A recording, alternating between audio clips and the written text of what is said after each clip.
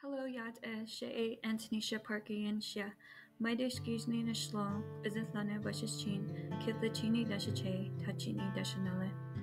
Hello, I am presenting my presentation of impact. I can say I am deeply humbled and grateful for each opportunity that I've had to learn and grow from. I feel most at home and resilient to overcome challenges through community connections, organizations, and collaboration. Today, I want to share my experience as a public ally. I was able to gain many skills working for Public Allies Friendly House and George Washington Carver Museum. I received compassion, understanding, and unconditional support through each project and partner organization. I can say I'm very blessed to have met so many incredible, intelligent, and hardworking allies throughout my internship. My program supervisor, Rebecca Swilly, took me under her wing as marketing outreach coordinator for Friendly House. I gained new knowledge and skills and felt so much support through every step.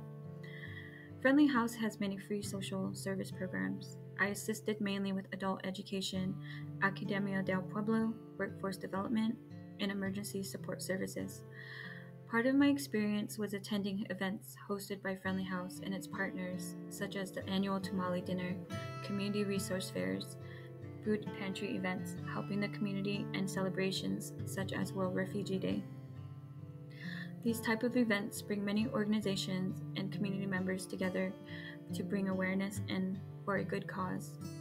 In conclusion, my ongoing projects consisted of looking at enrollment data for different departments, coming up with ideas for marketing strategies, and promoting Friendly House's free services. For the past 100 years, Friendly House has been one of a kind and a unique social program that continues to represent the communities it serves. Next, for our team service project, I had the honor and privilege to interview Fred Warren as part of a historical preservation project at the George Washington Carver Museum.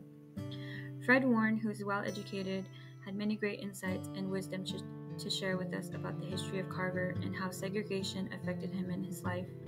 I have to say I'm grateful to have met him and to have heard his stories about school, family, and his education. This is one quote I would like to share.